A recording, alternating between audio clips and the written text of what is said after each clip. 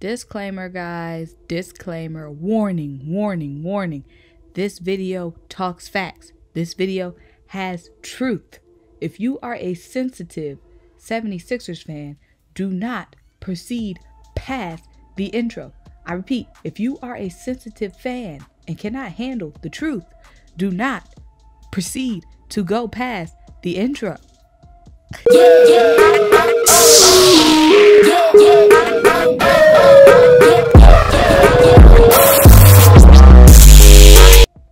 What's up? What's going on? What's popping? You guys already know it's me, Symone with the Sports, back at it again, bringing you guys some sports. So if you are new here, if you're old here, and you haven't subscribed, new or old, go ahead and just hit the subscribe and keep rocking with me, because NBA season, it's gonna be heating up soon. So make sure you guys are along for the ride, along for the videos, and also turn on your notification bell. I'm being very cordial in the beginning of this video, so please give me my props, because we about to lay into some folks. I have a very special, I would call him a guest, because we be doing videos all the time, but a very special appearance on this Sixers video.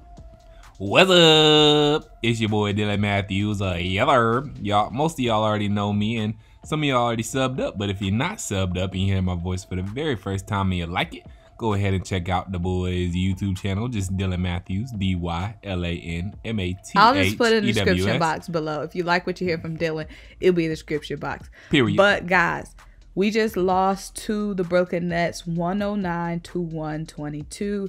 Philadelphia now moves to 7-2, and the biggest thing heading into this stretch of the Nets, Nuggets, Hawks, Heat, Celtics, and Lakers, this stretch we're about to go on, is that I'll probably say the Eagles, is that the Sixers haven't played a real team yet. I just want to start off with the fact that no Spencer Dinwiddie, no KYRIE, no KD, and we couldn't keep up with the Nets when it came to scoring. We couldn't stop Joe Harris. Joe Harris had 28 points off the bench, but the biggest thing for me, guys, obviously we just played. It was a back-to-back. I know a lot of you guys are talking about the back-to-back, but also let's not forget the fact that turnovers. They had 35 points off turnovers. It's just about taking care of the ball for me, and the turnovers have been an issue in every game that I've watched. Now, I've watched every game.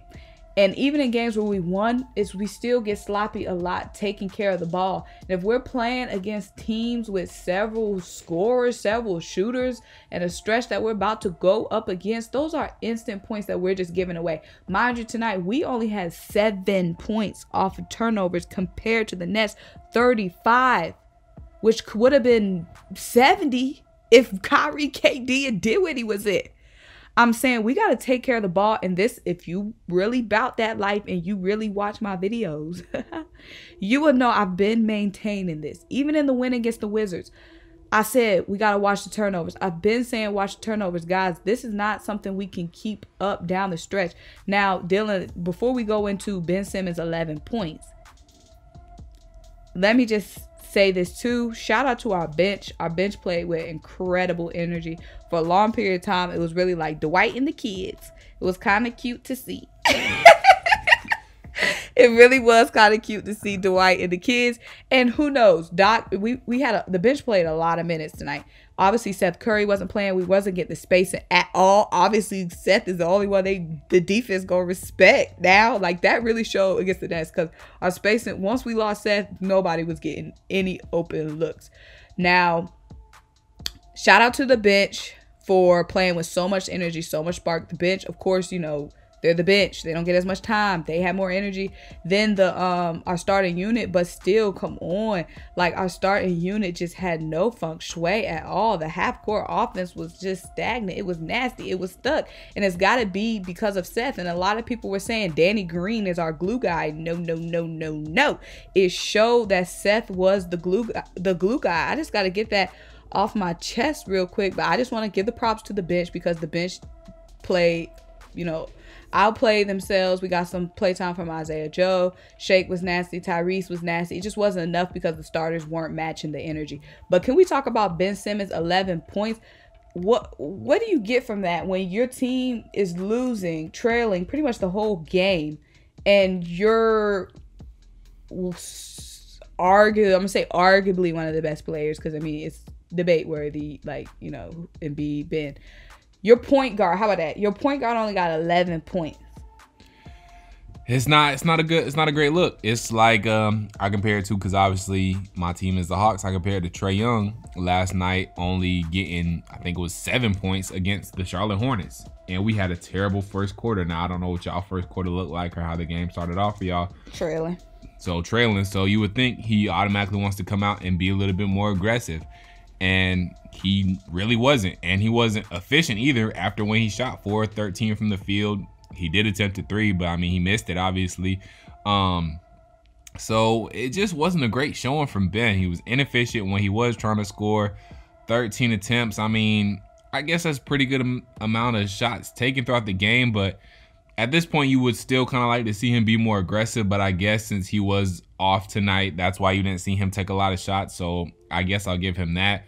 But you like to see him facilitate more if he was off. And you know he has the ability to facilitate and run the floor. He's supposed to be your point guard, like you said, and he only had 2 assists. He only finished the night with 2 assists. So that tells me not only was he inefficient, not really able to score the ball, but he didn't find other ways to be helpful on the court. He only had, like I said, only 4 assists. And as far as free throws, I'm not sure free throw wise what he was looking like, but maybe he was able to get to the line and maybe that helped a little bit. But it seems like with only 11 points, he wasn't getting to the free throw line either. So at least not that much. So it just, you got to have a better output from arguably your best player on the team. And let's also mention, thank you so much for that, Dylan. And this is just our instant reactions. But let me also mention to you, Dylan, the fact that Ben's assignment was Caris LeVert. So that's a tough assignment. So I can we read off LeVert's stats though, just real quick? Oh yeah, 22 points, 9 of 25 from the field, 0 of 5 from 3. He did have 10 assists. Now, I will say this. 22 points does look bad, but it was off of 25 shots. That's true. So he wasn't efficient. He was shooting at volume because he was the main option tonight with KD and Kyrie being out. So I won't say Ben necessarily did a bad job. It's just Caris shot a lot, and some of them shots are gonna go in. I mean, that just is what it is. And then not necessarily every single possession Ben is on Caris LeVert. You know, there's gonna be switches throughout the game, and he's gonna be on different people when Ben's out of the game. So things you gotta think about. So I won't put that on Ben just because Caris looked to be very inefficient tonight. Let me say this. Our half-court offense was terrible. Our passes were not, and this is something that's really been like our bread and butter on our, like, we're 7-1. Like, it was really a credit to the fluidity and the chemistry in our half-court offense. Like I said, the chemistry was just through the roof. And now we subtracted Seth. It just seemed like the guys were all off. Like, the passes were terrible. It was like, you could just tell by the turnovers. The passes were terrible. Tobias was passing way too much, and he's not. It's not your job. But I just, the thing that's just the most disturbing to me is just the fact that at the end of the game, and mind you, we were pretty much trailing the whole game. And this is the same thing in the Cavs game. And mind you, the Cavs game, we didn't have Embiid, but it's like, dang. And maybe if we had Seth would have been that guy.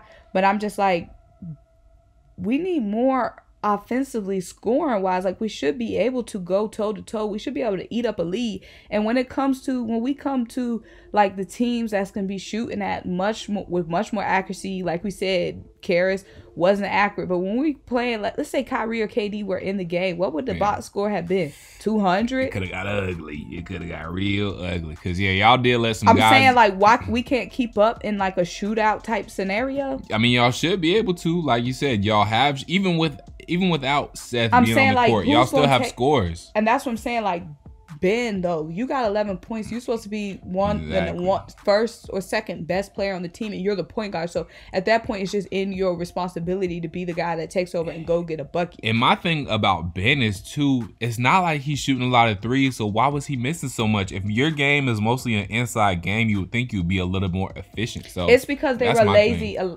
Ben and Embiid, they were taking, I told you, they were taking a lot of lazy shots. A lot of just little pull-up floaters. It's just like, be aggressive, use your body, use your skill set. It was just like it was no energy, it was no effort, just a lot of little, get the pass, little pull-up floater. Like, make an effort, make a play, make a move. To me, it sounds like this team kind of, they were coming off a back-to-back, and I'm not using that as the main excuse, but I'm thinking I'm in the mind of the 76ers right now. I'm thinking they thought, KD and Kyrie both out tonight, coming off a back-to-back. We thought that in the first quarter, right? We're gonna try to coast. We was, yeah. But, and then I guess by the time they figured out this team actually gonna pack a punch, they just couldn't get in a rhythm or couldn't get in a groove. So that just seemed like what it was. They did not take this team seriously. They got hit in the mouth, and then they didn't know how to come back from that afterwards. My biggest thing is the turnovers, because like I said, the turnovers have been something, even in our wins, even in our great wins, we still had a lot of turnovers. Yeah, you know what I mean? Even in the games we look great in, still turnovers have been an issue. So that's my biggest takeaway. Like I've just been maintaining, we need to take care of the ball much more, because like I said, when we're playing teams that can consistently, like you said, accurate. We're playing with guys that are very accurate in their shooting. Like we said, Caris LeVert was carrying the whole load. He hasn't been used to starting, but when we're playing a Jason Tatum, a Jaylen Brown, a Kemba gonna be back, that's 3 guys. That's 2 of them are gonna be shooting accurately. If we could not, we gonna see, guys. But anyway, if you made it this far in the video, let me know what you got to say. I got one last thing to say to piggyback off you real quick. It's definitely the turnovers have to be the biggest take. When we have 20 turnovers, and then when you only shoot 47% from the field and 34% from the 3-point line, you're not going to win a lot of games like that. Well, that's a wrap. Period. So let me know what you guys think. I already know y'all going to be pissed because y'all don't like hearing nothing but sunshine and rainbows. But make sure you guys like, make sure you comment and subscribe, and keep rocking with me. Make sure you hit Dylan up. His YouTube channel is going to be in the bio. Bye. Bye.